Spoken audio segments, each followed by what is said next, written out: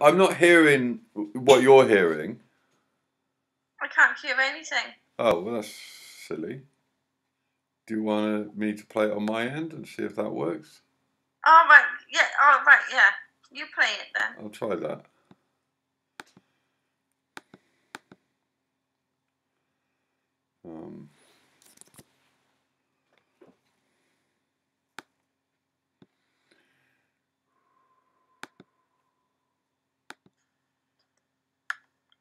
Can you hear me? Yes. Okay. Good. This is a recording. On the Jigsaw project, because I just pressed record. And you've agreed to help with the creative process of birthing this project, because at the moment it's at a very abstract stage, but it's an important project to me, and I need help to midwife it into existence. It's the story of a jigsaw puzzle as a metaphor for trauma. And the jigsaw puzzle is a cutout, it's made of wood, a cutout of my hand, jigsawed into 13 pieces. And the 13 pieces have been lost, and I've got about 6 of them, and this is the final finger. I know where one other finger is. It's with Kelly Frost in Pontardawe. And that's as far as I know with the clues of it. Now, it's not, strictly speaking, important to bring the physical jigsaw puzzle back to life. It's not an exercise in collecting physical bits of puzzle. The exercise is understanding the nature of trauma and designing a narrative vehicle that can successfully help to de-traumatize people without traumatizing them in the first place, if possible. To discuss trauma without being traumatic is the mission. Without repeating one trauma with another. That's right.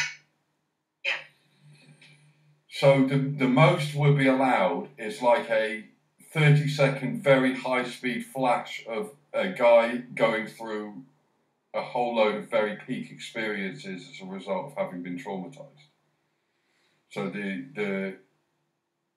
it'll be very dense and very fast, but it'll be like, this is all the trauma, but it'll be so far removed from the audience that it won't be effective.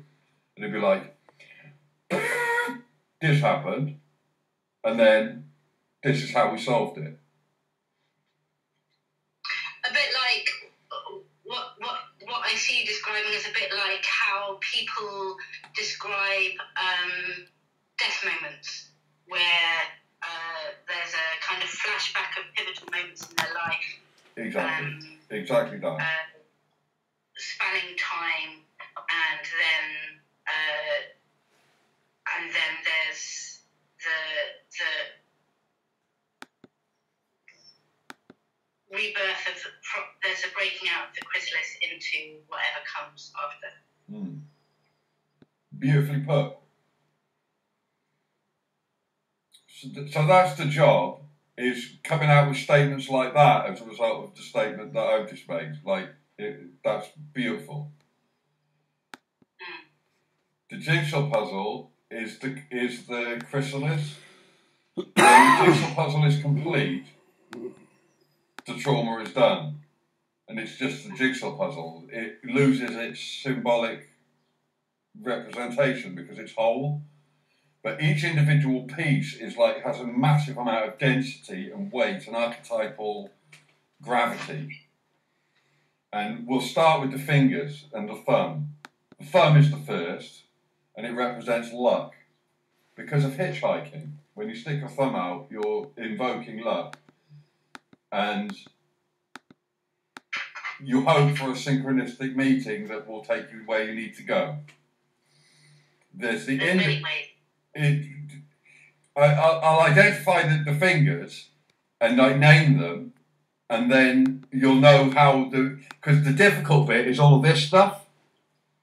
It's like the palmistry is. Yeah. So is that how you I'll show you what I've got left of the jigsaw. I'll just get it.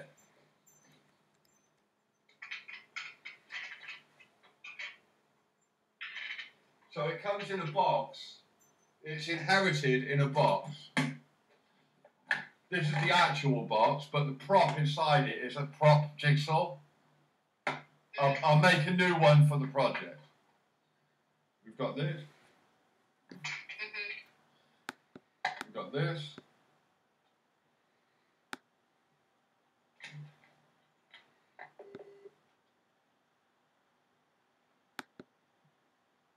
Are you still there?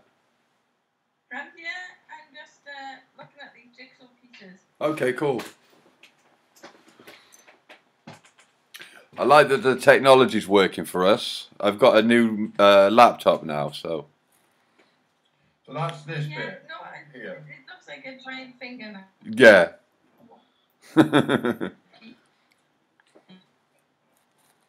That's the karate chop bit. That's right. And it's the final bit I've got. And do those bits fit together? Well, they do. I can put it together. It comes with this in case. And I've got a candle that's the Scrabble letter T. I've got the title for the movie.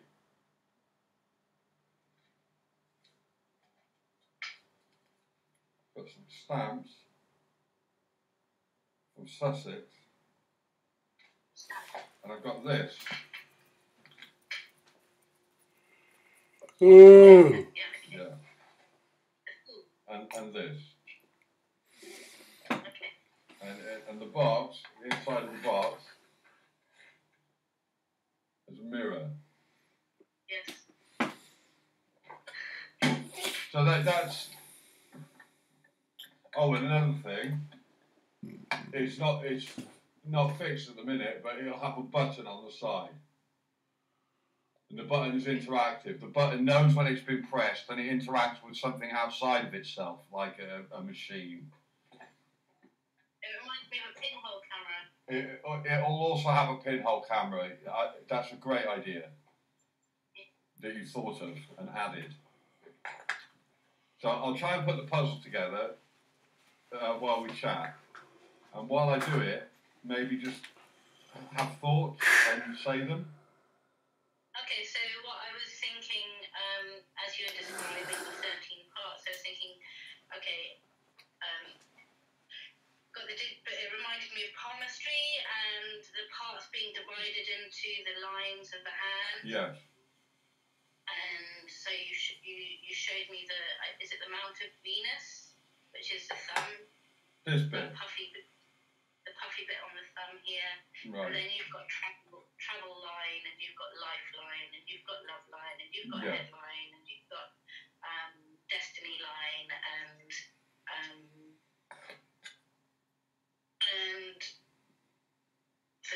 this bit is something. I'm not an expert. Well, but that perfectly illustrated, because I only know the names of the fingers. I didn't know until you told me that what the name of these bits are. These bits have been a complete fucking mystery, and I'm with one wedding ring finger going, well, I'm not getting married, so I don't know what this bit does. Look at it. Look at it now. Right.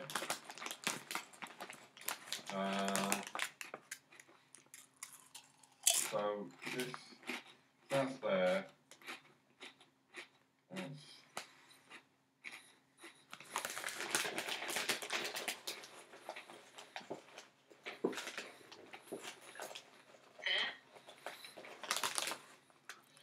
It's a very interesting puzzle.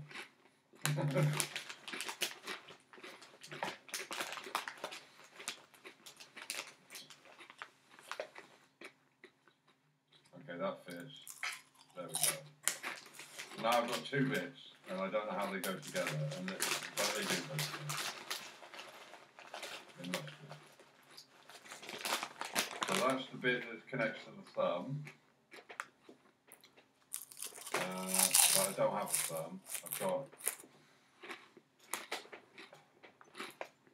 I've I've got 2 bits that don't fit by the looks of it. Yeah, these don't fit together, I don't think so. But it goes like that, it's like that. So anyway, I'll make another, now that we know what we're doing here, I'll make another puzzle piece. I'll make another jigsaw puzzle with my hand. I'll go to the workshop. Same way as B's got to find a way of cutting a circle in a triangular piece of wood. I've got to go away and find the workshop where I can cut this thing together. Yeah. Oh, the mirror just fell out. Sorry? Hello. It'll be made out of oak. May 2nd, 2022. I've got the oak. I'm Chris Remo and welcome back Sorry. to New York Times It's outside. Crossword Daily It's Solve. getting wet. What's that? That was another video coming on. Apologies. I thought it was me with a magnet. And it'll be quite intricately carved. Each piece will be carved with what it is. So you mentioned, for example, one of the things you mentioned was the Mound of Venus, and you mentioned the word destiny. The Venus Mound is, I would imagine that that piece of the hand refers to the archetype of like sexual energy, because of the Mound of Venus and what that means. But what I'm interested in discussing at the moment is... I have to look into it again. but destiny, the concept of destiny. That's enough for now. Okay, I have some thoughts. Good. So basically, the way I see it is that like we progressed as a species simply because we have posable thumbs, and we do more or less everything with our hands. So we've built this entire sort of fake world, and sort of separated ourselves from the animal kingdom because we can use our hands. So in a way, you know, it's where our strength is, isn't it? Right. What makes us superior? Well, obviously in our brains. So I guess like not having your hands in a way is taking away your ability to function more so than anything else, you know? Yeah, I do know. But then it's stunting your ability to do things because the will or the power is there because of your brain working, but your hands aren't there because you need to piece them together Yeah. first. And Right. I guess in a way that's kind of symbolic for trauma because it does hold you back. Of course. It can strip you of that ability to do things, you know? To function as a higher mammal. Yeah. Yeah, that's deep. Yeah, So, thanks. each piece of this jigsaw is going to be is it going to have like specific memories attached, or is it going to be like We're thinking of it as like characters attached, archetypes.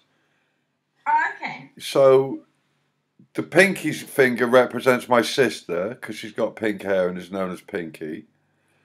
The index finger, the pointing finger, is direction. Yeah. The thumb is luck for hitchhiking and thumbs up. Yeah. The ring finger is the ring. It's got a ring on it, and it's the only finger that I've got left in my possession at the moment. That's the one you see in the video. Yeah. And that's for the wedding. So I do intend to get married in my life at some point to someone. Okay. Someone that I'm compatible with. Yeah. And then the middle finger is the one that Kelly Froster's got. And it's a joke, giving someone the finger. It's a joke. Right, okay. I'm with you. Yeah. So Kelly Frost in Pontardawe, remember you dropped me off and I gave her that finger Oh, yeah. on that day? Yeah. But really you could make friends with Kelly and get it for your own collection. Okay. Because she's just holding it in the shop for somebody to come along and collect it as if it was a treasure hunt. Oh, okay. So that would be a nice thing to document. Yeah, I did you. Yeah. So it's an episodic film set in reality about a jigsaw and the making of the jigsaw and what happened and various things. Is this jigsaw made by some sort of magical being? Made by me. So yes. Okay. Yeah. It's a wizard. A wizard made it. Yeah. And then forgot that he was a wizard. So what happens when the pieces are put together? The trauma is complete and he's healed. Right. So he has to find the pieces, and it's really difficult to find lost things if they're so well scattered. Yeah. I mean, I literally don't know where the pieces are. It would be impossible to put the jigsaw that I've got back together. So I'm going to have to make a new jigsaw for the film. Okay. You see? Yeah. It's how I got the idea. I made a jigsaw first, and then I learnt about it and understood what it means over the last decade. It was buried on Tom Morris's land, and somebody dug it up and found it, and then I found their house in Swansea. Do you know Hattie Hendra? Yeah, I know how. Yeah, she found it. She dug it up. She dug up that hand. Oh, did she? Yeah, and she had it in her living room, and then I turned up at her house years later Yeah. and basically nicked it off her. I said, oh great, I'll have that back. And I owe you one. You know, I owe you a hand because she won the prize. Yeah. And that was the prize. But now it's all destroyed, so I can't give it back to her. So I've got to make another one. Mm. But that was easy to do. It's basically a couple of hours work with the right tool. Yeah. And it cost 250 quid for the tool, so I could just save up for it. And You don't have a tool anymore. No, I gave it to my dad in France. I put it in a crate and carried it to France. Very heavy tool. Yeah. Never mind. Yeah, I saw Hattie out not last week, the week before in a funk gig. Oh, funk? That sounds like her. Yeah. Yeah. And how is she? Is she funky? Yeah, she does. And Bob, he's big now. How old's Bob, do you reckon? 10 or 11 or possibly. Same age as, I reckon he's 11 at least. And how old's Corin? Because I haven't seen Corin for years. Maybe 6 now. Oh, Jesus. Thing. Time does fly, doesn't it? Yeah. I'm really glad you came up to visit, and I think you should do it more often. I know, I'm trying, and the thing Yeah. is, you know, I'm getting stuck inside my head a little bit. Yeah. I get trapped in the house, and then I start doing my creative things, and then I don't know. And then days go by. I know what it's like, but Yeah. It's a bit hard, you know, when I've got the baby because he's getting to the difficult age. Now. yeah, I know. And getting him into the car, bundle him off on a whim is very tricky. I know. Yeah, I know. But you did well to come last time, and treat me as a friend and a neighbour that you need to visit regular, because otherwise, we'll just suffer in silence alone, and that's not fair. Yeah. You know, Yeah, why put each other and ourselves through that when we could just be basically best Swansea friends? Like the tower rejoining itself.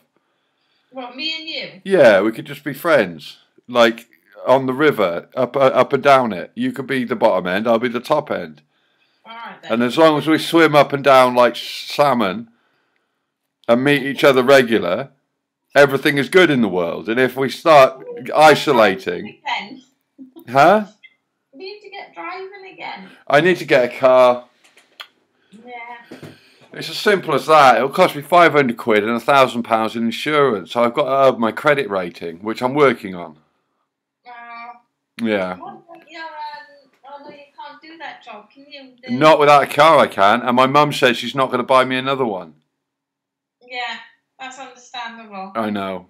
I threw away the opportunity. It was great. What a fucking idiot.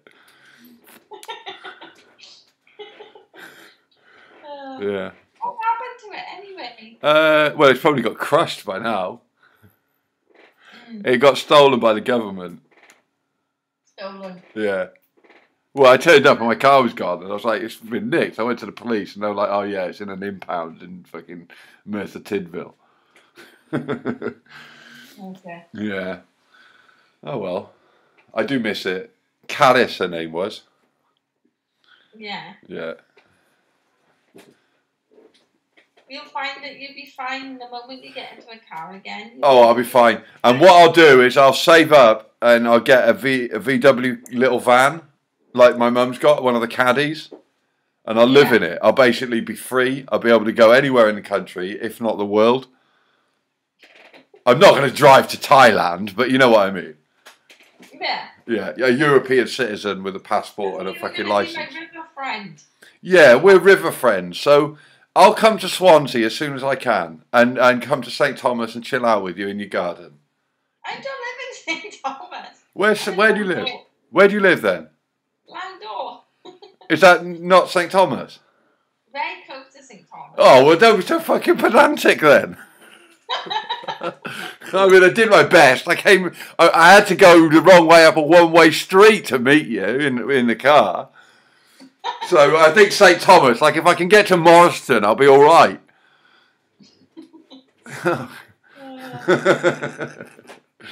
Oh well.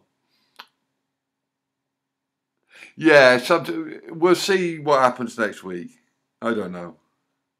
I've still got a visitor, so I could come, but I probably won't. You know what I mean?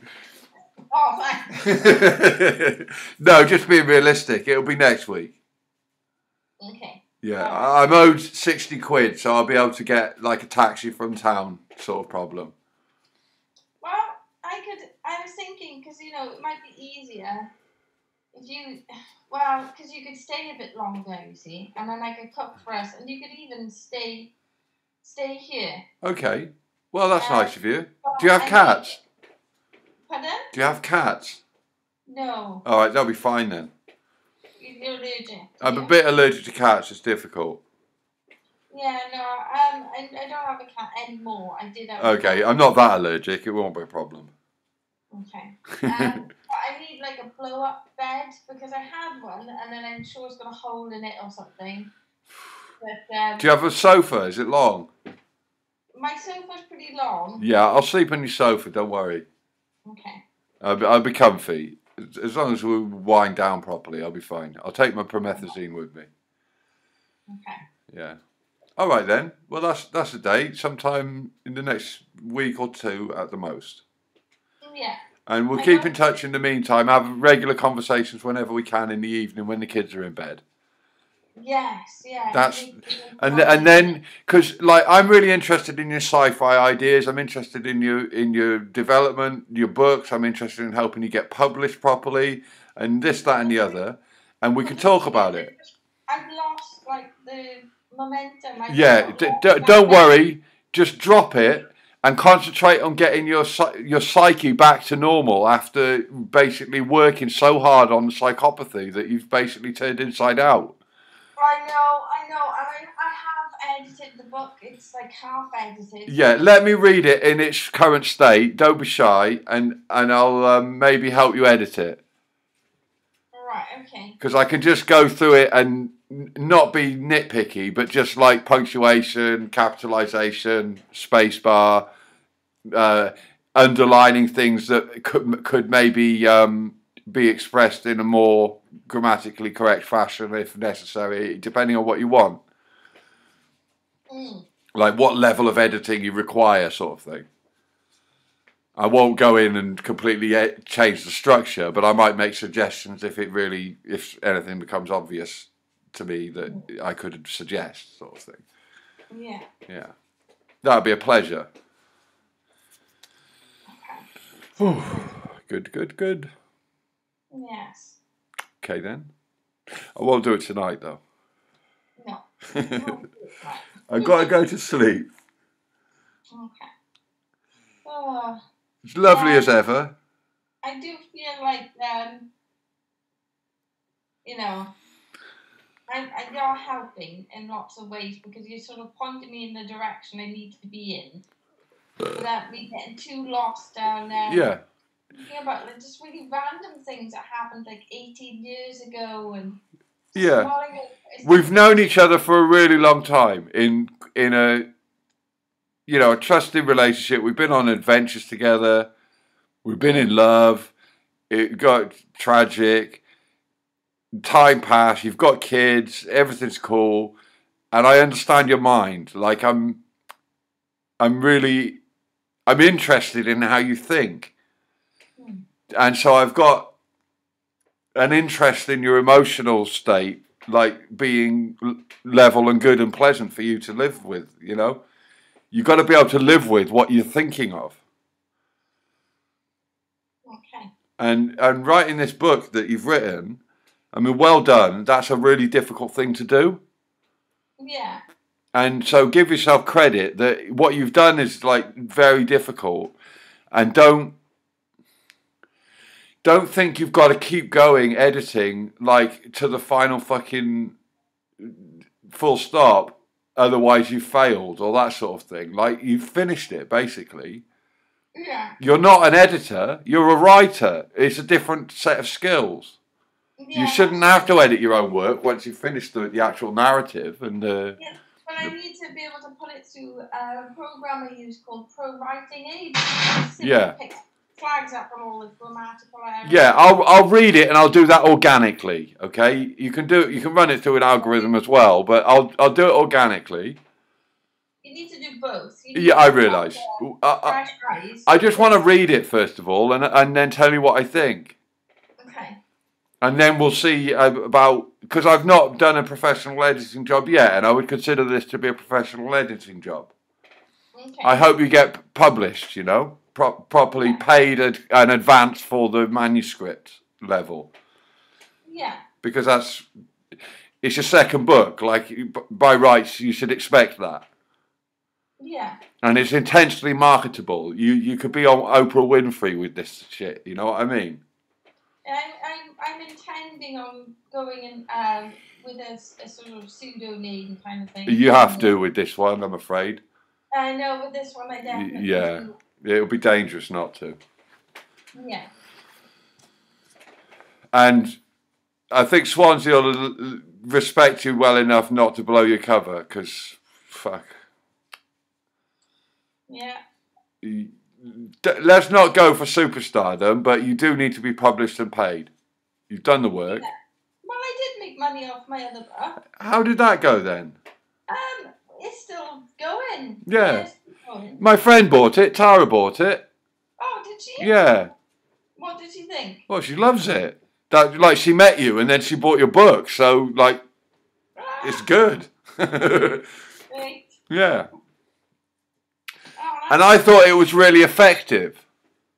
it's a bit of a mad book. But It's a mad book, but it's a first book, and it demonstrates a lot of skill in, like, there's imagination, but then there's, like, the specifics of scientific, like, what you're putting down on the page. You're putting it down for a reason. Yeah. And it covers that. Like, it demonstrates a lot of stuff. You're a unique voice and should be treasured by people that like books.